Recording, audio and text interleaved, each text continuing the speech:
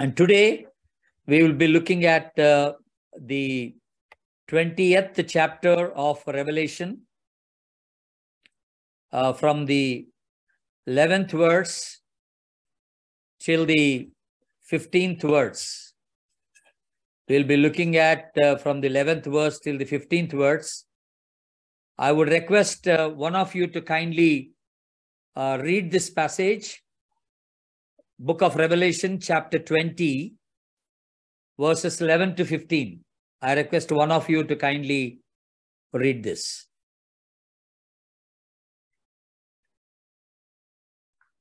Any brother can do this. You can unmute and read.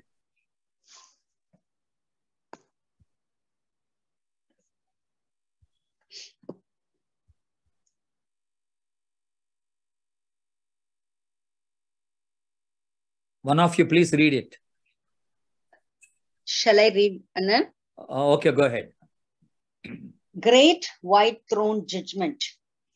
And I saw a great white throne and him who sat on it, from whose face the earth and the heaven fled away. And there was found no place for them. And I saw the dead, small and great, stand before God. And the books were opened. And another book was opened, which is the book of life.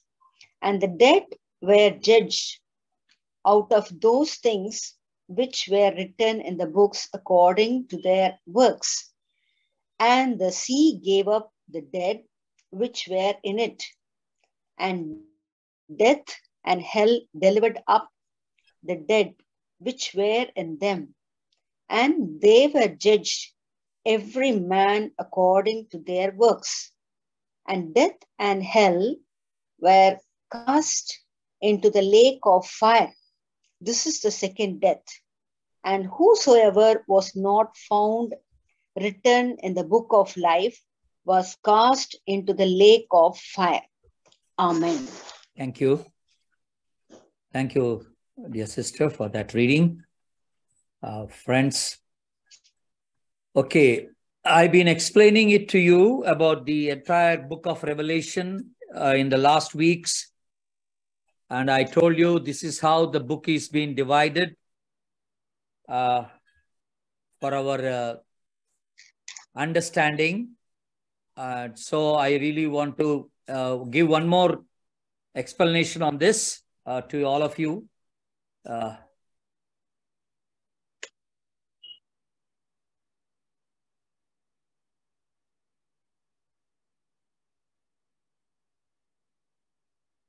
Okay.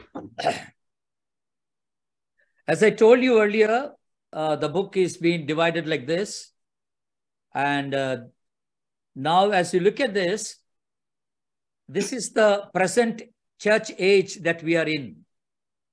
Present church age that we are in, which will be given in the first 3 chapters, the church age. And then we have seen the 4th and 5th chapters, where the rapture takes place of the church. The believers will be taken away. That's what we call it as a rapture. The Lord will come secretly in the midair, and nobody knows, but the believers will be taken away. That's what we have seen in the 4th chapter. And we have also seen the scene in heaven, how the scene will be in heaven in 4th and 5th chapters together.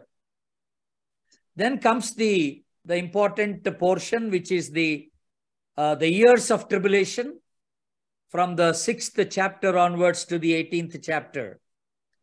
As I already was telling you, during this 7 years of tribulation, the last 3.5 years will be called as the Great Tribulation, where the Antichrist reveals himself. That's what I told you. The revelation of Antichrist will be done during that period, the second half of the tribulation period. Then we have the 19th chapter, the return of Christ with all the saints. He comes down with all the saints. If we have been raptured, we will also come down with the Lord at that point of time. And there will be 1,000 years of reign. That's what we have seen last time. The millennium reign of Christ. The 1,000 years of reign. How that reign will be, we have seen that. Last time I have explained it in details. And then after that, in the 20th chapter, we are going to see the judgment today. But before that, what we have seen last time was 20th chapter, first 10 verses. What we have seen was actually the 1,000 years of reign, millennium reign, and also how at one point of time, the devil that was been put in the bottomless pit was brought in again for a short period of time. And then later he was taken back into the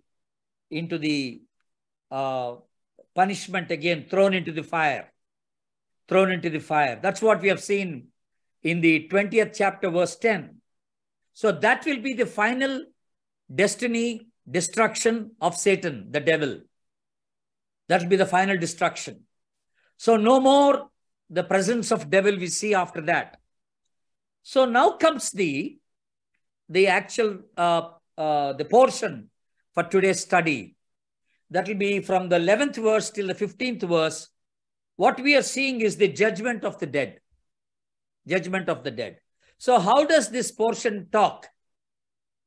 We are going to see that anyway. But then the last two chapters we are not going to look at. The last two chapters talk about the new heaven and the new earth, which will be the eternal state of a man. Eternal state of a man. The new heaven and the new earth, which I am not going to take it up. And today we are going to close the study anyway. So that will be the entire book overall view that we can see the book of Revelation.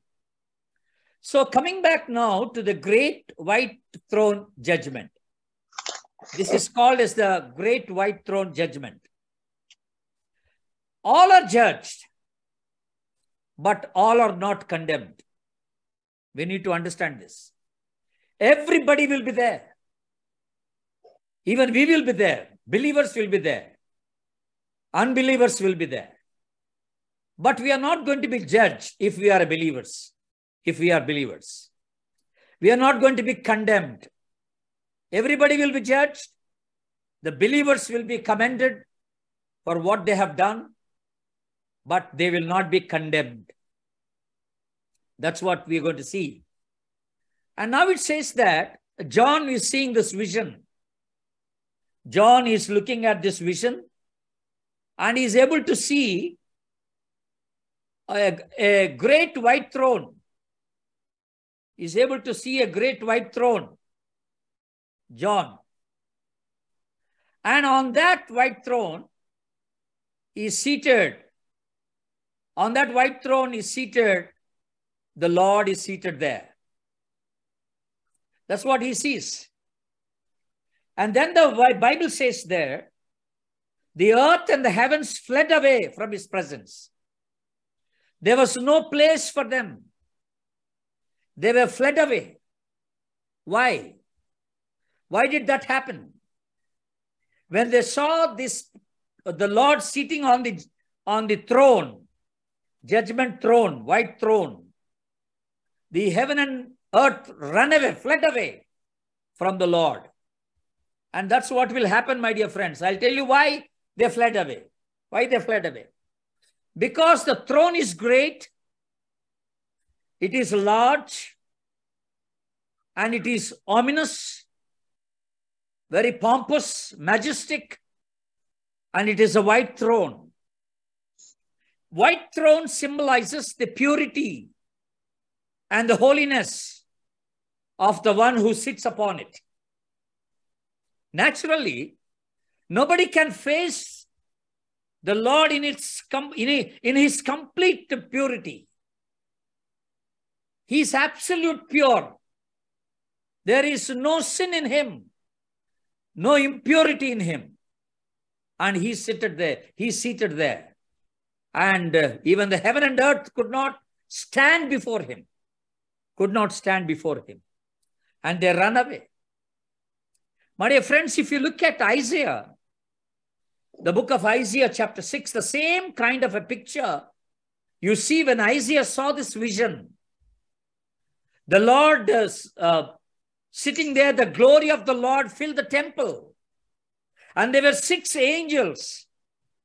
And they have 6 wings. They were angels and they had 6 wings. And with the 2 wings, they were covering the face. That's what the Bible says there. With the 2 wings, they were covering the face. Why? They could not see the purity of God, the holiness of God. And there they were praising, holy, holy, holy, Lord God Almighty. They were praising unto the Lord for the holiness that he possesses. Holiness that he possesses. Absolute purity. That's what we see about the Lord. And that's why it is called the white throne judgment. Talks about the purity. It symbolizes about the purity and the holiness of the Lord Jesus Christ. So the judgment that proceeds from there, it also means that it will be perfect. It will be righteous and right judgment. Because the one who is seated on that is a perfect God. He's a righteous God. He's a God of justice. And he will make no mistakes in judging the people. And we can be rest assured that the judgment will be perfectly just and right. That's what we see in the 4th chapter. We have already seen when we had the study there. In the 4th chapter of Revelation, verses 2 and 3, we see there, at once I was in the spirit, and there before me was a throne in heaven with someone sitting on it. And the one who sat there had the appearance of a jasper and ruby. A rainbow that shone like an emerald encircled the throne. Look at the picture of the throne. A beautiful picture. The one who seated is like a jasper and ruby shining forth in his majesty, in his holiness. And that's what exactly we see the picture here. Even John is talking here when he comes to this particular point of time. And we can see the same kind of a thing fleeing away from the presence of God. The heaven and earth are fleeing away from the presence of God at that point of time. You see, Revelation chapter 6, I'm just reminding you what we have studied earlier. I watched as he opened the 6th seal. There was a great earthquake. The sun turned black like a sackcloth made of a goat hair. The whole moon turned blood red. And the stars in the sky fell to the earth as a figs drop from a fig tree when shaken by a strong wind. Look at that. The stars from the heaven drop like a fruit, like a fig tree. The fruits drop from there. The figs drop from there. The heavens receded like a scroll. Receded, turned. It is rolled away like a scroll, the heavens. And every mountain and island was removed from its place. What a majestic and great and powerful God he is. When he's seated on the throne, we see the real picture of the Lord Jesus Christ. The powerful, the majestic picture of the Lord Jesus Christ. The one who is seated on the throne. And nothing can stand before him. Nothing can stand before.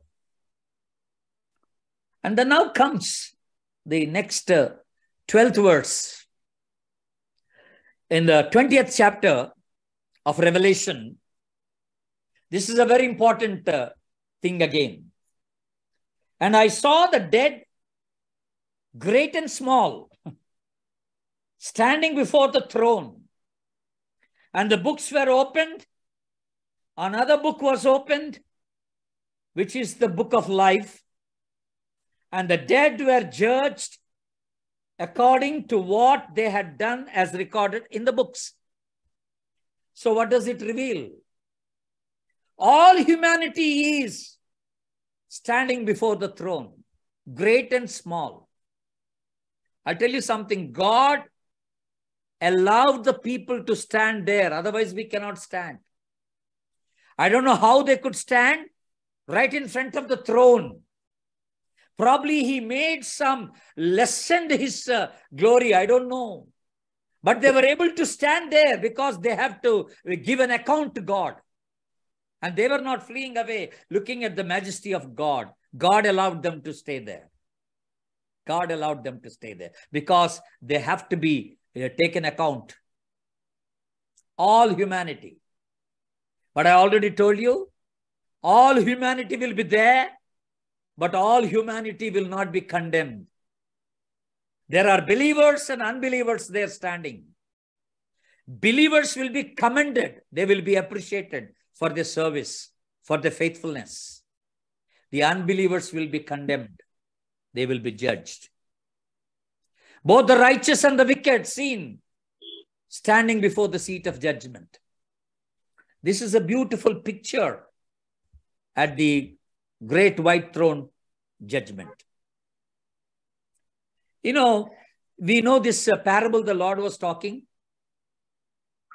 When a man has sown the seeds, when the weeds were growing, it seems the enemy came and sown the weeds. Weeds. When the weeds were going, the weeds were sown by the enemy. And together with the weeds and the weeds, both of them grew together. When the workers came and said, can we cut them, the weeds off? He said, no. Let them grow together until the harvest time. Until the harvest time. And this is exactly what the Lord did till now. He's allowing both the unbelievers, the wicked people, the evil people, and the believers growing together, coming together, and they will stand together at the judgment seat. The Lord is going to judge. You need not judge one another. For both your brother and yourself will stand before the judgment seat of God. You need not judge anybody today. Don't make a judgmental comment on anybody's life. Sometimes we pass on comments and say that, I know this person will definitely go to hell. And this person will definitely go to heaven. The Lord will not leave him, we say. Sometimes we say the Lord will punish him. As if we know everything, as if we are the one who is going to judge the people. We make comments like that about people. I want to tell you, all of us will come there because he is the only one qualified to judge each one of us. He is the only one qualified to judge each one of us. We need to stand there. And you need not condemn anybody. If anyone is worthless,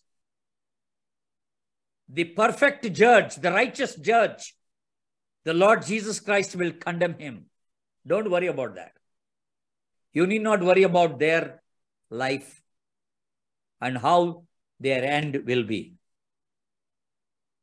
So how will the judgment be like? Let's see that also. How will be the judgment? First of all, the judgment is universal. Why do I say universal? Because here in the 12th verse, I read it like this. I saw the dead, great and small, standing before the throne. What does this reveal here? Great and small, standing before the throne. It is a universal judgment. Nobody is left out. Everybody in this world are gathered there. No matter what language they belong to, what culture they belong to, what country they belong to, what background they belong to, what kind of a life they have lived up to, they all will be brought. There is no partiality shown there. It is a universal judgment. Every person will be there. Every person. No one will be left out. It's full of justice. It is full of justice. And that's why big and small, rich and poor, educated and uneducated, in a mega cities and the poor villages, wherever the people are, all kinds of people, they will gather at the judgment seat. That's why we call it, this judgment is universal. No one will miss out there. No one will miss out. From every language, from every tribe, from every nation, people will come there. Will be standing before the judgment seat of God. What a picture that would be. What a picture that would be. But who are these great and small? Let's think about that for a while. Who are these great and small? All nations' heads. Every country head will be there. All presidents and prime ministers of every country. All presidents and prime ministers of every country. You look at now North Korea. The president is a very tough man. Very cruel person. North Korean President Kim Jong-un. He will be there tomorrow. He never ever allows any other religion into his country today. Only he is the dictator and what he says will rule. But tomorrow he's going to come there and stand before the judgment seat of the Lord Jesus Christ. The Russian president. Russians, they don't believe in God. The Russian president, Vladimir Putin, they don't believe in God. They don't accept any Christianity to come there. They are like an atheist, no God for them.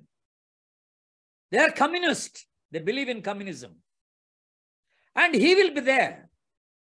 Now there is a big war going on between Russia and President and Ukraine. We all know that. Even Volodymyr Zelensky, the Ukraine president, will be there. The American president, Joe Biden, will be there. Even before all the president, Barack Obama will be there. The UK president, I'm talking about UK Prime Minister, who has recently been appointed. The Rishi Sunak is an Indian. He's a Hindu. He's a young man, 42-year-old. And when he made an oath, very sadly, in UK, he made an oath on Bhagavad Gita. Being a prime minister. Look at the state of the country. And whatever he can do to the country tomorrow, I want to tell you, my dear friends, even he will come and stand before the judgment of the Lord, before the judgment seat of the Lord Jesus Christ. Our Indian Prime Minister, Narendra Modi, will be there. Pakistan Prime Minister, Shehbaz Sharif, will be there. And today, we see these RSS groups are there. Too many groups are there. They are the anti-Christian elements, anti-Christian groups. Mohan Bhagwat will be there. The BJP President JP Nadda will be there. Gujarat Chief Minister will be there. Bhupendra Bhai Patel. Orissa Chief Minister will be there. Naveen. Look at these people. The Karnataka Chief Minister Bommai. The terrorist will be there. Osama bin Laden will be there. The Al-Qaeda leaders will be there. All the kings and the queens will stand at the judgment seat of God. The Andhra Chief Minister, even Jagan Mohan, will be there. The Telangana Chief Minister, KCR, will be there. All the celebrities, the film stars, the sports stars, the models, the Naxal groups, the ministers, the political leaders, every member of the royal family, the MPs and MLAs and government, all the governors, you name anybody in this world, my dear brothers and sisters, they all have to come to the judgment seat of the Lord Jesus Christ one day. What a great God we have.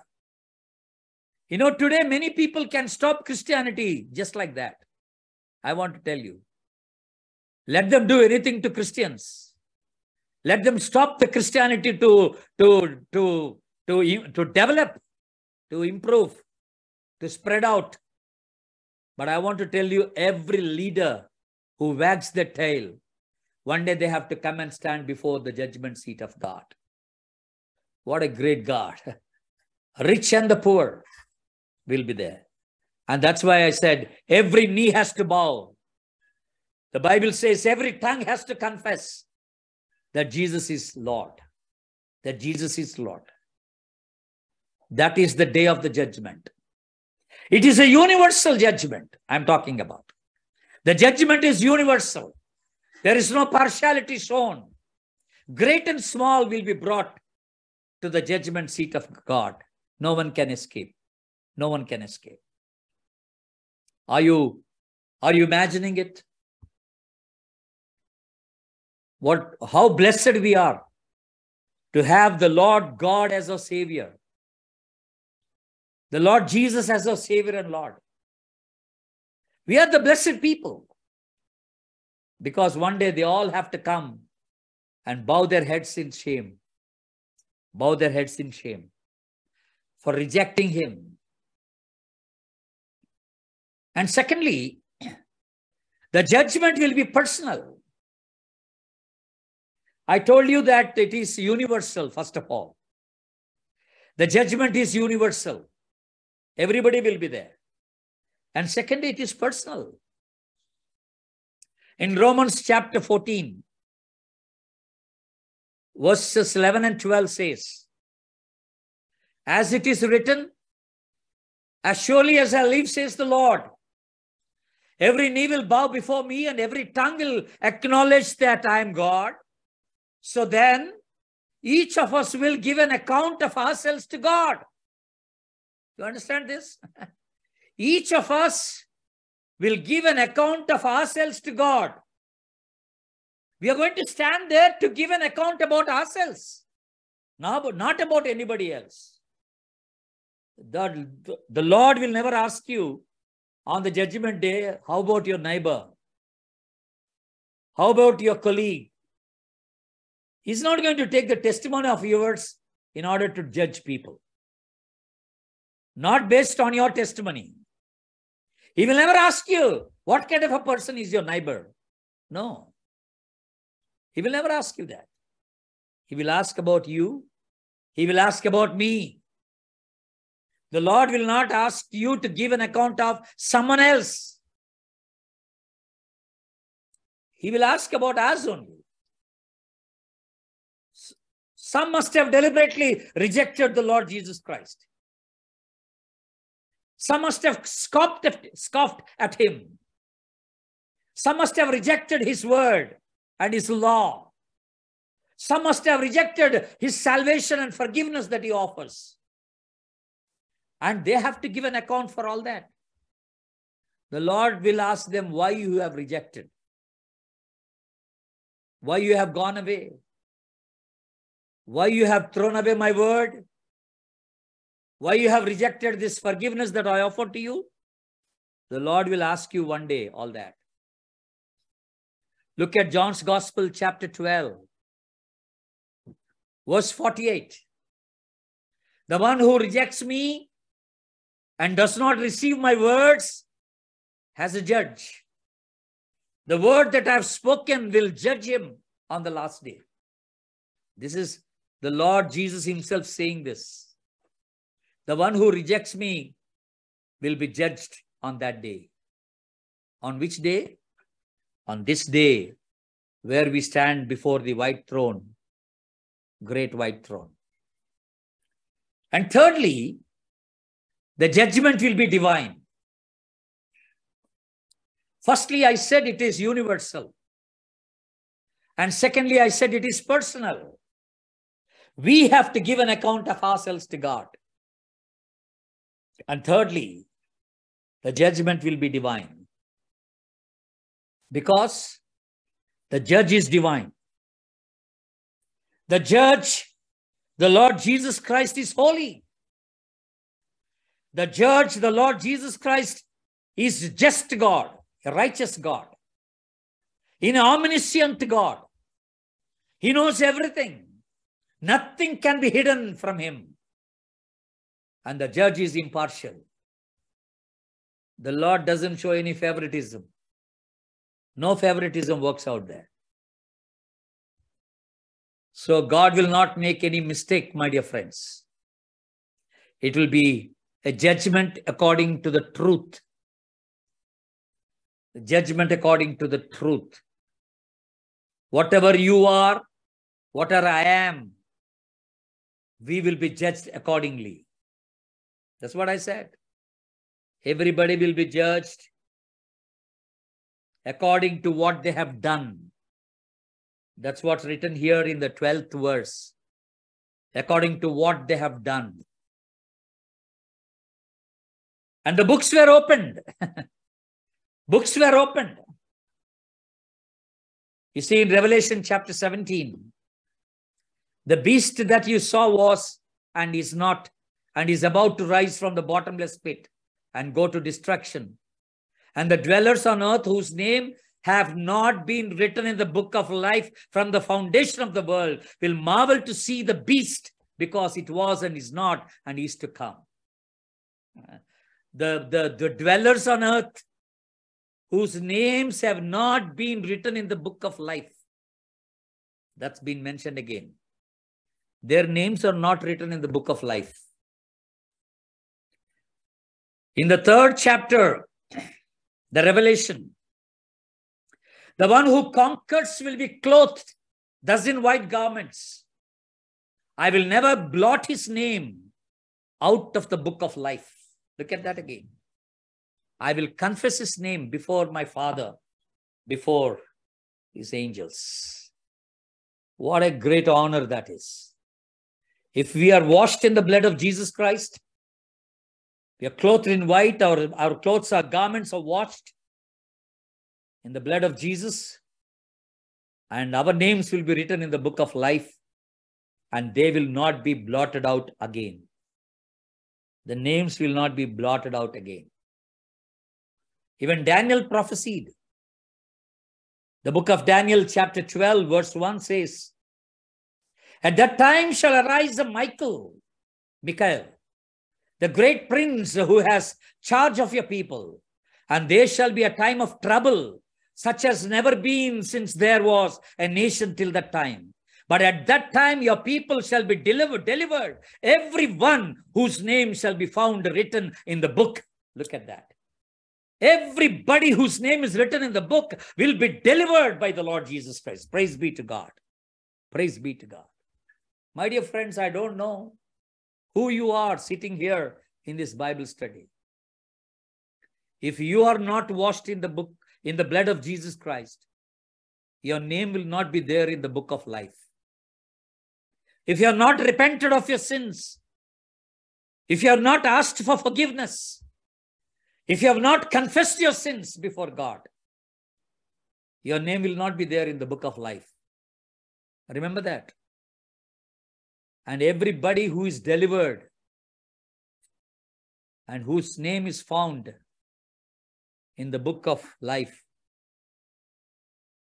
they will not be condemned. They will not be condemned. Look at the 21st chapter, which we are not seeing, but there is one particular text there in the 27th verse. But nothing unclean will ever enter it, nor anyone who does what is detestable or false. But only those who are written in the Lamb's book of life will enter into heaven. Oh, what a beautiful picture that is. What a confirmation that is. A new heaven and a new earth. The Lord is going to give us the eternal life. And who will claim that eternal life? Who will attain it? Only those who are written, whose names are written in the Lamb's book of life. You understand? These were the books opened up. Even in Philippians, when Paul is writing to the church in Philippi, I really like this text in the 4th chapter, verse 3. Paul was very sure of this. He says, I ask you also, true companion, help these women who have labored side by side with me in the gospel, together with Clement and the rest of my fellow workers, whose names are in the book of life. Look at that. Paul was very much assured, confirmed that Those who worked with him, their names are written in the book of life. Those who get involved in the gospel work, in the kingdom business, if you are involved in the ministry of God, in preaching the gospel, in saving souls, in praying for the lost, whatever way that you are getting involved in God's work, your name will be written in the book of life. And now comes, what will he judge about? What will he judge? First of all, we need to know that the Lord will judge our secrets. Look at Romans chapter 2, please. I will read it for you. Romans chapter 2, I'm reading verse 16. I'm reading verse 16. This will take place on the day when God judges people's secrets through Jesus Christ, as my gospel declares. The Lord will judge the secrets of the people. That's what the Bible says here. The secrets are judged. What are the secrets? Every motive is a secret. I tell you. I will explain to you. You know, people have certain motives behind what they do. And those motives, none of us know. Only that person knows, and God knows the motives behind, right? I'll give you some examples.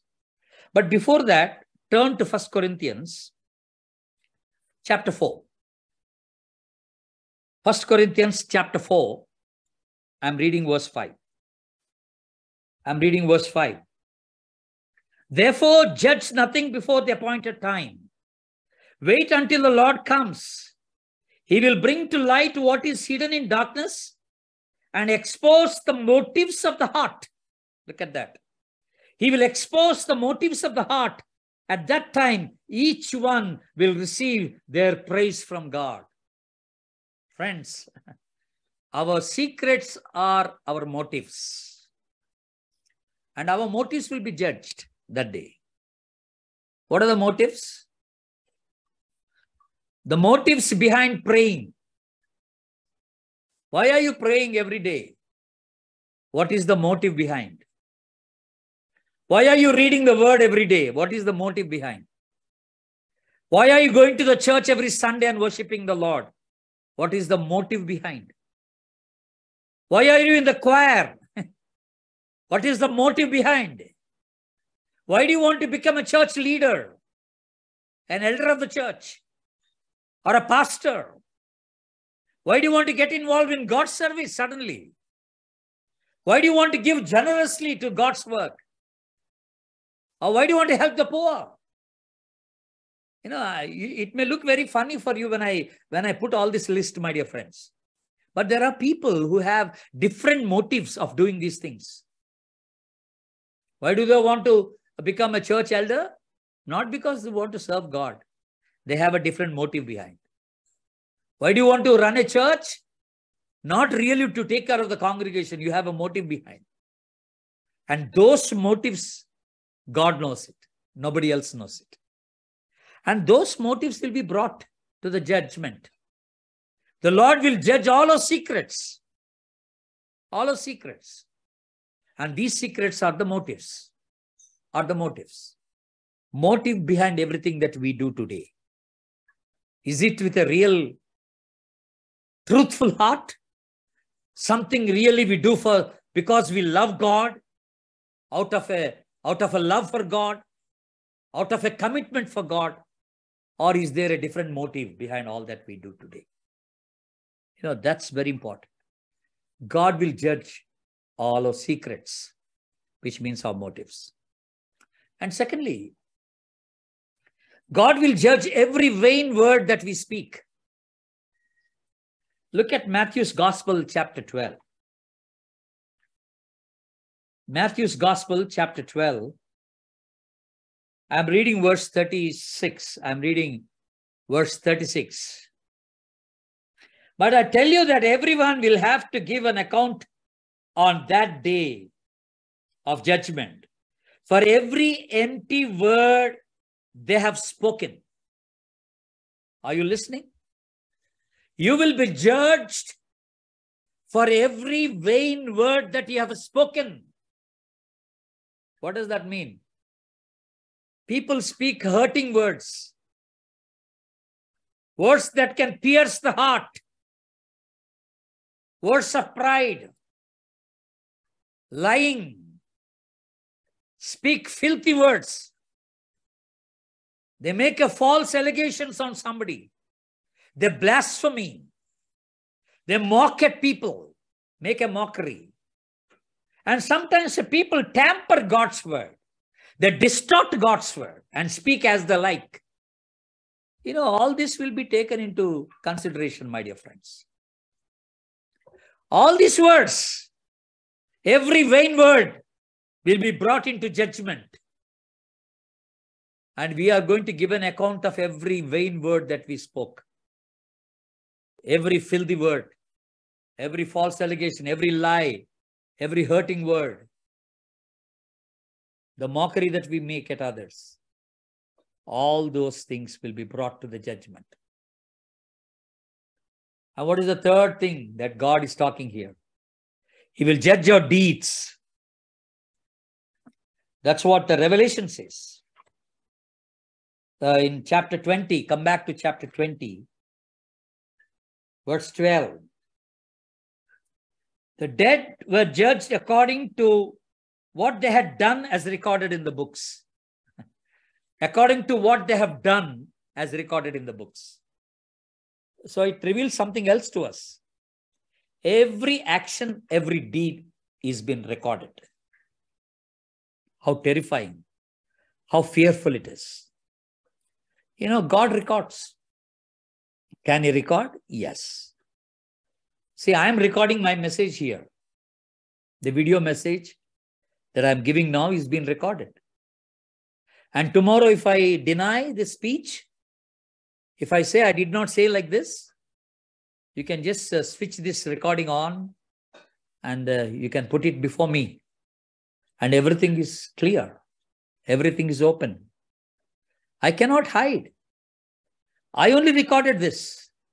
If man can record man's voice, why can't God record all our actions? God can easily record all our actions. What are the actions? Bad habits, sinful habits, drinking alcohol, adultery, robbery, pornography, drug addiction, cheating, murder, rape, homosexuality, lesbianism. You talk whatever you want to say, mention anything that is of sin in this world.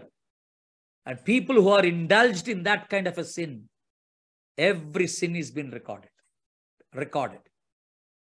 And you cannot deny when you stand before the judgment seat of God. I don't think you can deny. You have to accept. You have to accept, my dear friends. But the great confirmation, great joy is that in Romans chapter 8 verse 1 says, there is therefore now no condemnation for those who are in Christ Jesus. What a great comfort that is. No condemnation. If you are in Christ Jesus. My dear friends, we are in the grace period now, I tell you. The Lord is showing a lot of grace towards us. He is willing to forgive us. However big your sin is, however great a sinner you are, the Lord is willing to forgive you today. And if you ask for forgiveness, you confess your sins, the Lord will cleanse you in His blood and your name will be written in the book of life. In John's Gospel, chapter 5, verse 24 says, truly, truly, I say to you, whoever hears my word and believes Him who sent me has eternal life. He does not come into judgment, but has passed from death to life. What a great comfort that is. What a great comfort, what a hope it is for us. We are passing from judgment into life. From death to life. We don't go into judgment at all. If you believe in the Lord Jesus Christ. That's why we see in the 20th chapter, verse 15, the last verse. Revelation chapter 20, verse 15. The lake, probably, I will see, I'll read 14 and 15. Then the death and hates were thrown into the lake of fire. The lake of fire is the second death.